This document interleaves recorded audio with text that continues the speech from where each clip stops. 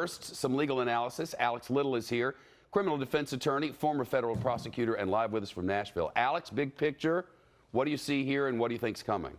Yeah, I think she's likely to get probation here in the next few minutes. This sort of crime at this level in the sentencing guidelines is almost always going to result in probation. There wasn't a lot of money at stake. This was, in the world of fraud, a pretty small fraud. That's not to say what she did wasn't morally reprehensible, but it's to say that these federal courts see defendants that are much, much more serious, and it's very unlikely to put Ms. Huffman in prison. When I heard that the federal government was asking for 1 month, yeah. You know, the last one of these that I remember, the government asked for 11 months, and the defendant got probation.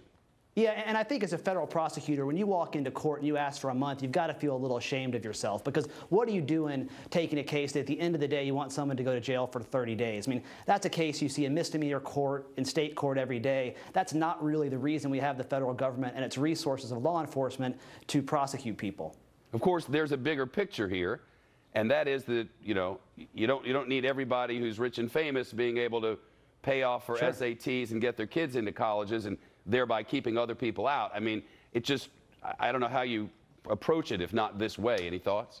Well, Shep, I think the problem there is the rich and famous pay to get their kids to go to college every day. There was an article just the other day in the paper about the fact that, you know, colleges want donors, and so they want rich parents to send their kids to school and get lots of money. And I think it's very clear that if the Huffmans had spent millions of dollars buying a building or donating to the alumni fund, their daughter probably would have gotten to college that way. So, you know, when we try to enforce, this is a whole range of behavior that may be immoral that probably doesn't deserve federal scrutiny.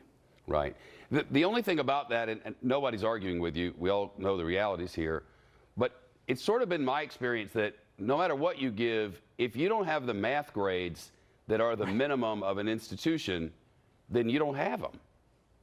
Yeah, I think that's true. And again, I think it goes back to what's the real crime here? Yeah. The allegation is that the university was somehow defrauded. And I think there's lots of ways that people defraud universities that really don't deserve the FBI to have your guns drawn and to come in and effectuate an arrest warrant in the middle of the night. What I think the judge is likely to say is consistent with the last person who was sentenced, that, you know, you've got a felony conviction. That's a real consequence. Ms. Huffman's going to be a felon for the rest of her life. And, you know, in our society, that's a big deal. What did you make of the prosecutor's words today? The words themselves, not the asking of the time to be served, but the words themselves seemed kind of strong. Yeah, they had to be. I mean, I think the only reason you can justify this case from the federal government's perspective is to send a message, to say, hey, folks in this position, you can't do this, you'll suffer consequences. They have to consider this a crime that's being prosecuted to prevent others from doing the same thing. So the language has to be harsh, and it's absolutely reprehensible. You don't want to pay to let your kids cheat on the SAT. The whole purpose of that is to level the playing field and to make these decisions on merit. Alex Little, live from Nashville, thanks. I know you're going to stick around with us because we believe this is coming up in just a matter of just a few minutes. And Alex Little, I'm reading, you know, reaction coming in from viewers and others on social media and beyond, and it really runs the gamut.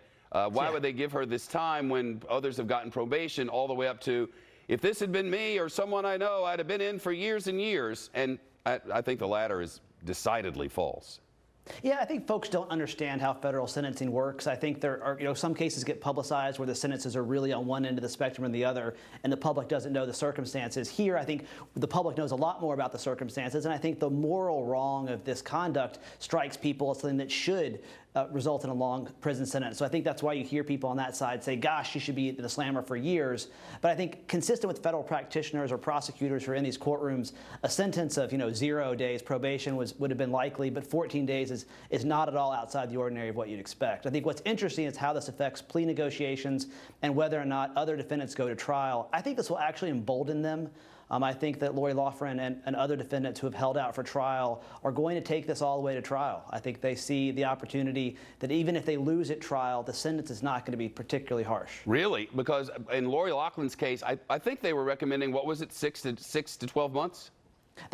Well, yes, if they had gone the plea route. One of the things that happened yesterday or earlier, the judge determined that the loss calculation, one of the ways we get to a sentence in the federal system is determine how much money was at issue. And the judge declared that there was essentially no monetary loss here, no monetary gain by the defendants, no real loss by the universities. And that's going to change these sentencing calculations, which is going to affect how defendants like Lori Loughlin decide whether or not to go to trial.